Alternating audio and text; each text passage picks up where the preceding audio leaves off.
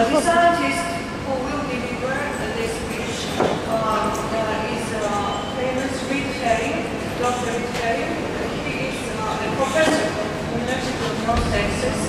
He's a well-known geologist and archaeologist. He's a very good friend of Georgia, who has worked in Manisi since early 1990s. He's a Manisi team member, and he's a co-author and author of very important articles in Nature, Science, and other important magazines. He has a lot to say about site formation and homing activities. So let's welcome him.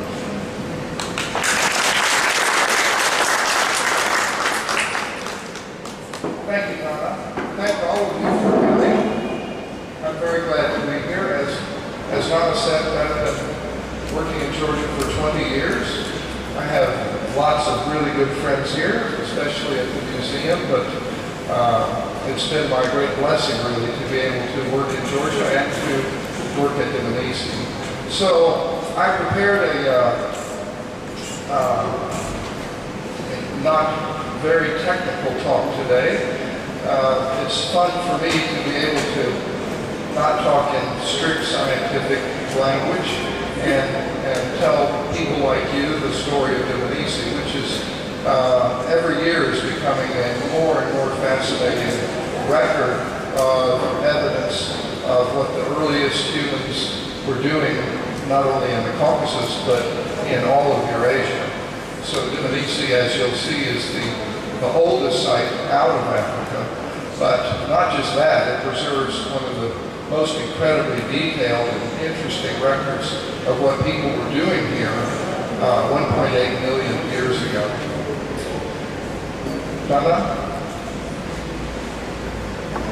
So, even though my name was on the title slide, this talk is really presented by all of our Divinisi team. I couldn't put everybody's name on this list, but it's a great pleasure for me to work with so many people. It's of course a Georgian project, but David Lord-Kipanidze has made it into a truly international program of research. So we have colleagues from all over Europe and the United States working at the site, and other specialists from places like Israel working on the human fossils.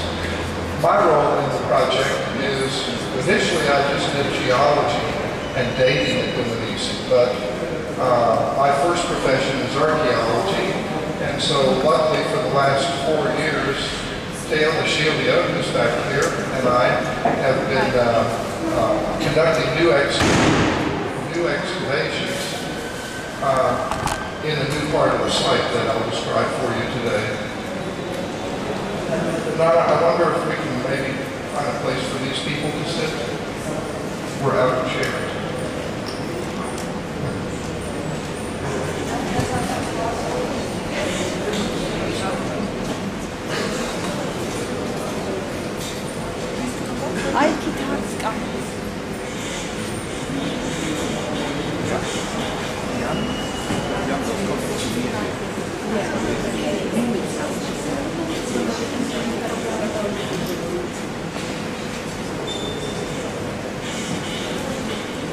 I'm going to write a letter to the museum and suggest they build a bigger cafe.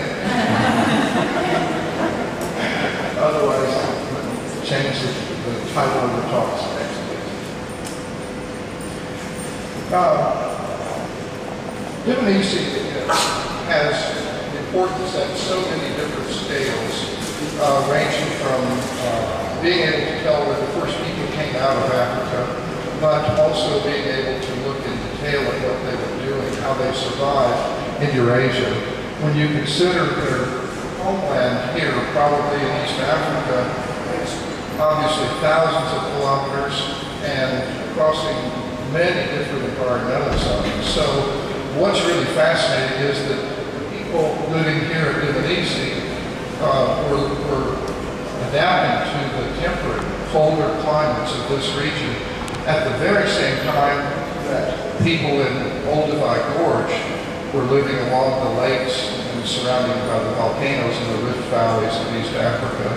So Divinisi now gives us a chance really to compare what humans were doing on these two vastly different continents. And the superb preservation of information in Indonesia, the artifacts, the animal bones, and most famously the human fossils, actually give us the opportunity to paint a much more detailed picture of what people were doing back then, what they looked like and what they were doing, than we can at many, many other archaeological sites.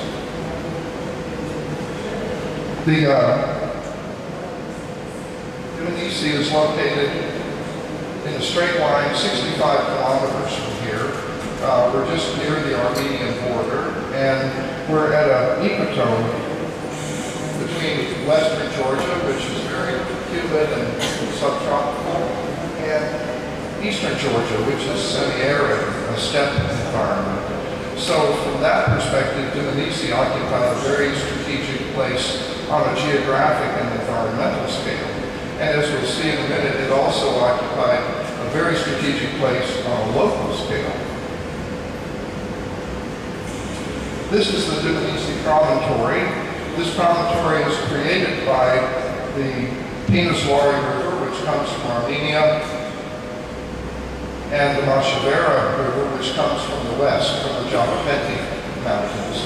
And the promontory today is mostly covered by forest, but under those trees are the ruins of a Bronze Age and medieval.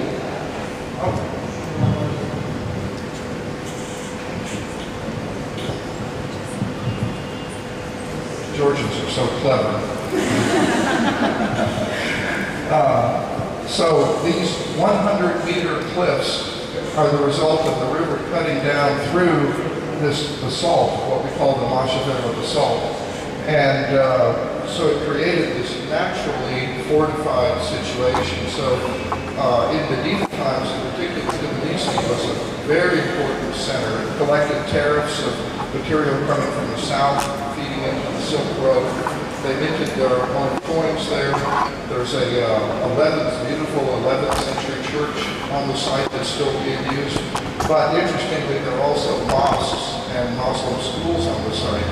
So this was obviously at the border of Christianity and Islam, and so Indonesia's history is also very fascinating.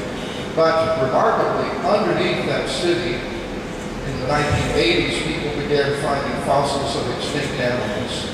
That led paleontologists from this museum to go excavate fossils, and in the process they turned up artifacts. And so it was pretty clear that Indonesia was indeed an archaeological site. Then in 1991, a German and Georgian team found the first jawbone. I think you can see a cast in these cases here, which was, of course, spectacular news. And the Georgian scientists attributed it to Homo ergaster, a relative of Homo erectus from Africa. Now we call all the fossils from Indonesia Homo erectus, but as we'll see, they are just barely Homo erectus. They're very small bodied, small brain, and they exhibit a wide range of variation in their facial features and to some degree in their stature. So this promontory here at the confluence of the two rivers created this local strategic position. Commanding view of the river valleys, easy access to water. Animals migrate down the river valleys on their seasonal movements. So if you're a carnivore, Indonesia turns out to be a fantastic place to live. And we'll see that's exactly what happened back then. So the excavations have been concentrated here in the center of the promontory. I'll show you more details.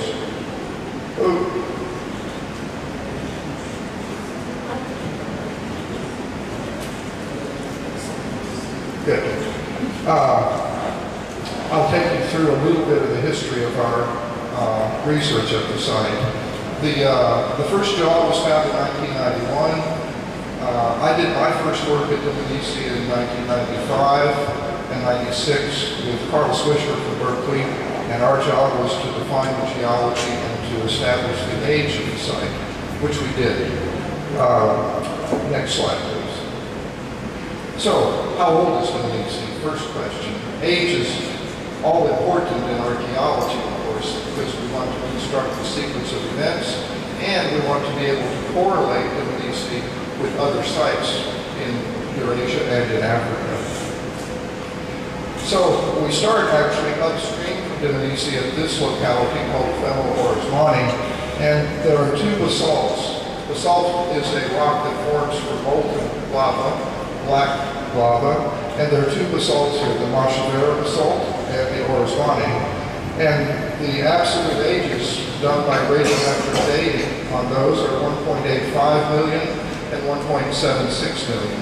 And all of these sediments in between are the sediments that we have at the Dmanisi site. So, next slide.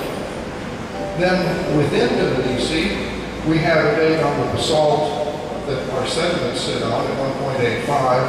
And then we have this interesting means of dating called paleomagnetism, because the Earth's poles flip back and forth over time, and the chronology of those reversals is very well known. And among other incredible facts about Dmanisi is that right in the middle of our sequence we have a paleomagnetic reversal. So all of these oldest sediments have normal polarity, north is north, and right at this point here, at that contact, the poles reversed, and we know globally that this reversal took place 1.78 million years ago. So this is a test pit. That's actually my son David digging with me in 2005. We dug this test pit at M5, and for the first time found artifacts in these oldest deposits of Dmanisi. So this meant that we had a very long sequence that we could study. And Teona and I are now in our fourth year of excavating in this location. I'll show you in a minute next.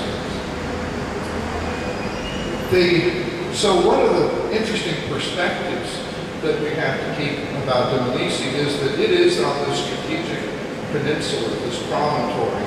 It was a place that people could come back to over and over again. And we now know that they did that hundreds, if not thousands of times. Unlike the East African Rift Valley settings, where much of our information from this time period comes, those are very dynamic environments. There's a lot of faulting, there's a lot of changing of lake levels, there are ash falls, so the landscape there changes all the time, meaning that there's no single place that's always good to come back to. So they have good records, but they're scattered across the landscape. Dmanisi is really like a big cave that people will use for thousands of years as a place. So our record is long and extensive and complex. Next, please. So, you may have seen some of the cats already, but let's have a look at our people.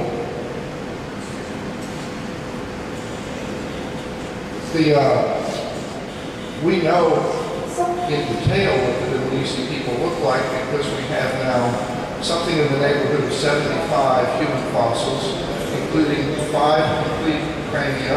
4 of them have their jaws, making a skull, and lots of postcranial bones. So we know their whole anatomy from head to toe, literally. The bones, not only of humans but animals, are beautifully preserved. So here's a human femur. The way we found it in the ground, notice that it's complete. It's not broken or cracked. We just lift them out of the ground, put them in a box, and bring them to the lab.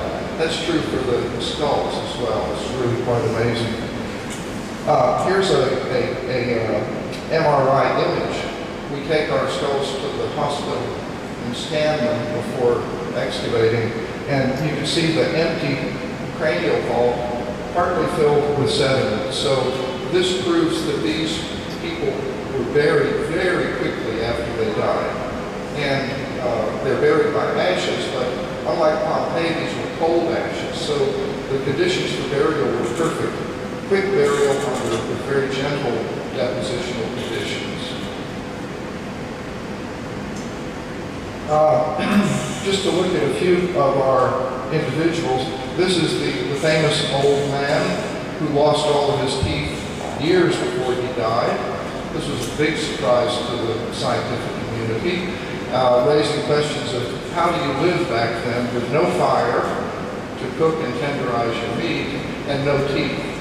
So my idea generally is that they had cutting implements and they had pounding implements so they could soften their food. They also were clearly anxious to get the soft tissues out of animals, not only the internal organs, but the marrow from the bones and the brain, all of which you can eat quite easily, even if you don't have teeth. This is one of our young women from Dmanisi. You'll see her reconstructed in just a second, but notice the complete preservation of that skull. It's just beautiful. Her teeth were pretty threatening, but her brain was quite small, about much less than half of the size of our brains. Next. So altogether we have a number of skulls, mandibles, and quite a bit of variability. Notice this big jaw here. We found that jaw in 2000, and then in 2005 we found